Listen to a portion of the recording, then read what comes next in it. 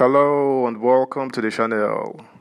It has been confirmed that the presidential candidate of Labour Party, Peter Obi, was detained on his arrival in London on Good Friday. Subscribe, like, share, and comment. Let's get you the details of this breaking news. How Obi was detained in London by aid. For several hours last Friday, the presidential candidate of the Labour Party LP, Mr. Peter Obi, was detained by British immigration officers at Heathrow Airport, his aide, Diran Onifade, confirmed yesterday. He was on his way to the United Kingdom, UK, to celebrate Easter.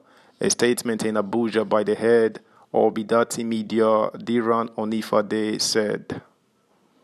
The media office claimed Obi was pulled out by immigration officers for interrogation because he was being impersonated in London.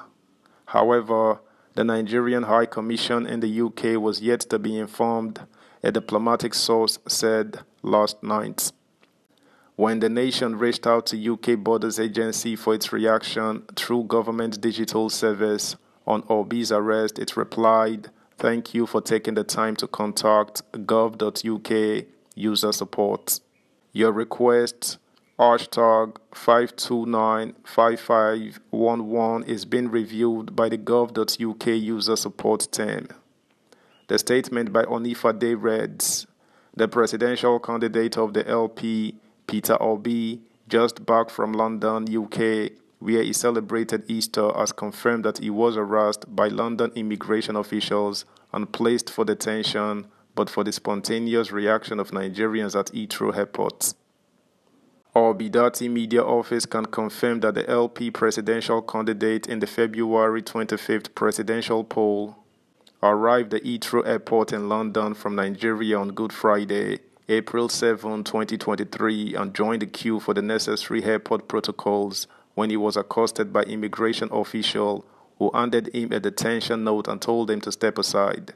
He was questioned for a long time, and it was very strange for a man who lived for over a decade in that country.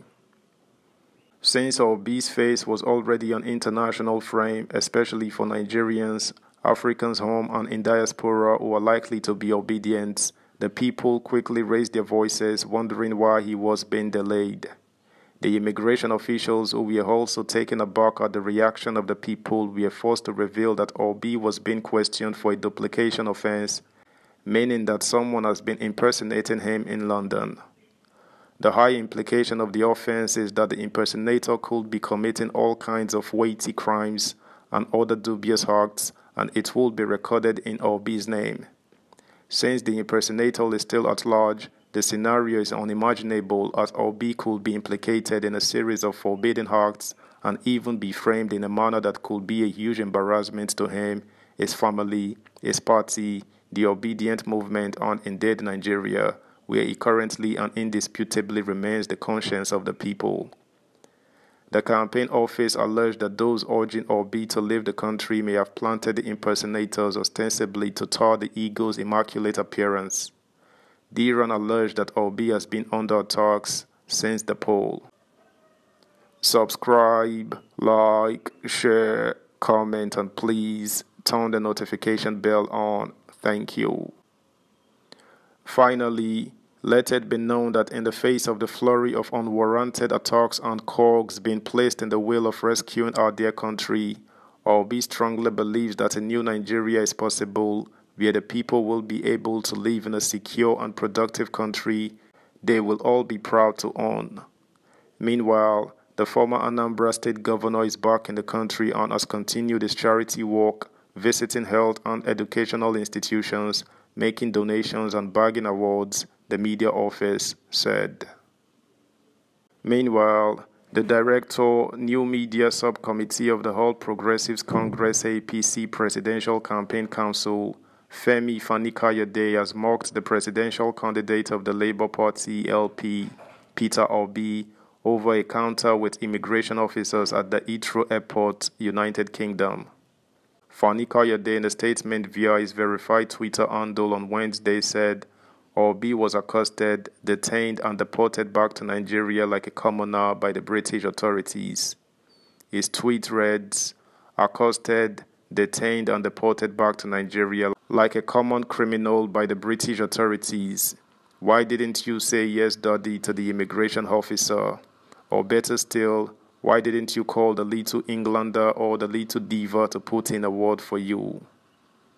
Recall that the Obi presidential campaign office early on Wednesday released a statement explaining that Obi was allegedly harassed by immigration officers at the Heathrow airport. The spokesman for the campaign council, Diran Onifade, informed that Obi was detained and questioned for a duplication offense, which suggests that someone has been impersonating Obi in London. Also, the presidential candidate of the African Action Congress, AAC, Omoyele Sowore, has said that there is something suspicious about the attempted arrest story of the Labour Party LP presidential candidate Peter Obi. A close associate who served under Obi while he was the governor of Anambra State, Professor Stella Okuna, disclosed this via a post on Facebook. Also, confirming the incident, the Obi media office said the LP presidential candidate was questioned at the airport for a long time, which seemed quite strange considering that he had lived for over a decade in the country. Reacting via Twitter, Sowore wondered how Obi's identity was mistaken when there is a modern biometric passport with his fingerprint and biometric identity. He insisted that something suspicious is happening. He wrote, "There is something suspicious about Peter Obi's UK immigration story, because I don't see how a modern biometric passport with his fingerprints and biometric identity could lead to his being seen as an impersonator or a clone. More curious is why he is sending third parties to tell half of the story. Something fishy is going on. #revolution now." In the same vein, President Muhammadu Buhari's Special Assistant on Digital Communication, Bashir Ahmad, has mocked the Labour Party LP presidential candidate Peter Obi over his detention in the United Kingdom. The Obi media office had said the former governor of Anambra State was wrongly detained over alleged duplication offences allegedly committed by an impostor who is still at large. But in a post via Twitter, Bashir said the detention was unacceptable, saying Peter Obi was treated like a common criminal in the UK. That's the news, guys. Thanks for listening. Until next time. Bye.